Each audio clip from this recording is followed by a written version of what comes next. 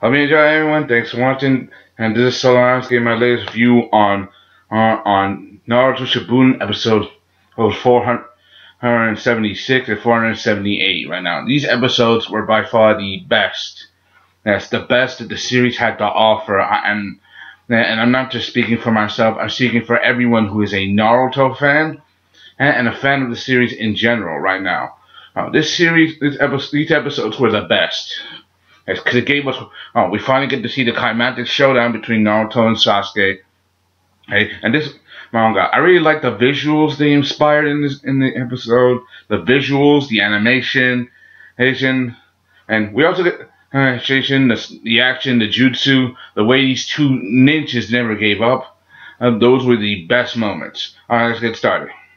Alright, what I think I gotta pan out, in the moment, like seeing these two shinobi, these two boys, as men, the way they fought each other, the way they complimented each other, the way they act, especially with them both realizing their dream. I mean, they want to bring peace to the ninja world. Not feeling by everyone become Hokage. Sasuke on the other hand wants to become Hokage, but to do that he has to erase the past. That means destroying everything and everyone, and that may potentially be a trend, including the 5 Kage and the tail beast, everyone, and he doesn't call it the destruction. He calls it revolution. Seeing how these two argue back and forth, saying means to be Hokage is when someone is willing to do whatever is necessary to protect his village. He kind of reminds me a bit of Danzo, the way he acted, the way he did sneaky things, But Danzo was a scumbag and he deserved what he got in the end. And while at the same time, Naruto. So he had to struggle with all he had. He was the loser of the story. He struggled with everything wrong. He only wanted to was people acknowledge him, and they did. Hey, they do acknowledge him. He was a hero. He saved them. But more importantly, he always fought hardest the most to save the one friend he could never reach. And that was Sasuke, the person who was his friend and rival at the same time. Seeing these two boys, it all comes to a headway. Especially knowing that he's doing everything he can to reason with him, saying that you didn't understand what Itachi meant at all. When he went through for you, and he says, my brother is dead and part of the past. My mother, my father, and even my brother, they're all dead. They're all part of the past. So he will become Hokage by erasing the past to create a new future. Seeing this was definitely one of the best episodes. The way they fought against each other, the way they clashed.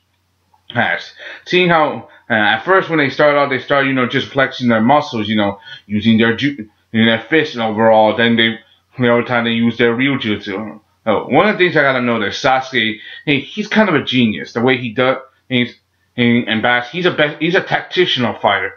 Things for the head. Now he's always been a bit impulsive and head on.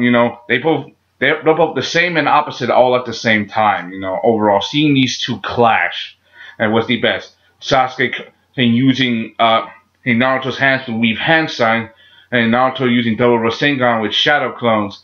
And even though it didn't work, the way they would clash with each other, and then they would use their best technique, the pushy butterfly, take each other to their limits. Their very limits to hell and back. That was something you gotta realize. Alright, and both of these boys, they went through hell already. They beat Obito, they beat Madara, they beat Kaguya, and they still this much energy to do this. These two are literally the most powerful beings on Earth. The most powerful ninjas right now on Earth. And there's nothing anybody else can do about it. Kakashi, is alright, knowing that his two students, the two of his students are fighting. And a third is on the floor. Sakura, she's knocked out for most of it. And after what happened, this is one of the reasons why a lot of people hate Sakura. Even though she's a main protagonist, she's part of Team 7. She's not equal to the level of Naruto and Sasuke. And she would have been one of the best characters ever. But some people see what other youths and underdeveloped. The Sage 6 Paths, Ash can't do thing. He already gave them power. He can't just take it back. And his time's almost up anyway. Basically, I mean, he's already dead. What else can he do? Came back as a ghost, more than once, and did the best he could. So you can't blame him, overall, for doing what's best for everyone. and everything. This is as seeing how these two clash and they slowly built up their power. Naruto using his going Sage mode, Sasuke with his Renegon, and both of them clashing one by one each other. And seeing how these two both outwit each other and know each other so well. For every counter there was for every attack there was a defense. For every hit there was another hit. Yeah, when you knock one down, one goes back up, and vice versa. This was a clash of will, overall. Seeing how these two represented each other in such a unique way, overall, with so much on the line, the future of the shinobi world literally depending on these two students. The way they complement each other. Naruto using the power of Kurama and the Nine-Tailed Sasuke, his Renegon, and the power of the Susanoo, using the Susanoo as a vessel for its attack. Seeing how these two outweigh each other and outclass each other. The battle they had was climatic. But then as things start to go his headway, Sasuke, he changes things, changes things up. Naruto, he doesn't want to kill Sasuke. He always wanted to fight with him on equal terms, as equals, and also as friends, while Sasuke, always seen to as a hindrance. And knowing that he was a hindrance to someone he didn't want to get in his way, but also as a friend. So as a friend, acknowledging him as a friend, finally for the first time. But because of him being a friend and holding him back, exactly what he needed to do. Him summoning all 9 of those tailed beasts, merging their power into creating that ultimate Susanoo. And that look in his face, the way they animated his face at that moment. That was a nice shot. That screamed like movie quality, at least. That was like movie quality, and the way his animation was done, the way so perfectly. It was technically like turning all 9 tailed beasts into himself, but giving the power to the Susanoo. Now, he didn't make himself into a Jinchuriki. He just poured all the power into the Susanoo. Like how the Ghetto statue became the vessel for the 10 tails, which is a pretty good thing. And when you think about it overall, it's quite actually very clever idea. So it's not what you call, nothing. Helpless and nothing. It's something you gotta think about. I think about that a lot. But Naruto, he's not the kind to give up either without tricks of his own. And knowing that this was gonna come right away, he did his best. Even though he held off Sasuke for a moment when he used his ultimate Susanoo, the way he would blow past all of Naruto's again, even though he was in tail beast state, he blew past almost Naruto's attacks, even using his shadow clone, which Sasuke called a symbol of weakness, because that showed that because you make copies of yourself, that you were always alone. That's something overall. Hanging as a symbol. Basically, he used psychological warfare. But as the battle progressed, Naruto, he managed to buy time even enough to gather nature energy itself. Nature energy. Using that, he manages to enhance his powers even more. These two behemoths, these Goliaths. It's a battle of David versus Goliath right now. These two shinobi. As they unleashed their ultimate attack, Naruto using Wind-style Tail Beast Bomb Sage Jutsu Susanoo, and Sasuke using Lightning and Susanoo Arrow Chidori. Her ultimate Susanoo Chidori. It's pretty impressive. And as these two clash, there's a giant explosion. The entire landscape is literally nothing but dust. They also blow away the statues, even blowing away the heads, of Madara and Hashirama.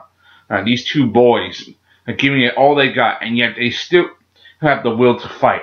And even when we're almost out of gas, he's fighting and fighting and fighting. Even when Sasuke asking, this is the blow. As they punch each other, kick each other, it seems that Sasuke even got the advantage of it, even taking away a small piece of Naruto's chakra. The Nine-Tails chakra was given to him. And taking away that small piece, giving him a slight advantage for a second. However, the joke was on him because Kurama only gave him a little bit and not the whole thing. And so he only took the amount that Naruto was given, only a small portion, while he still has the rest of his reserves.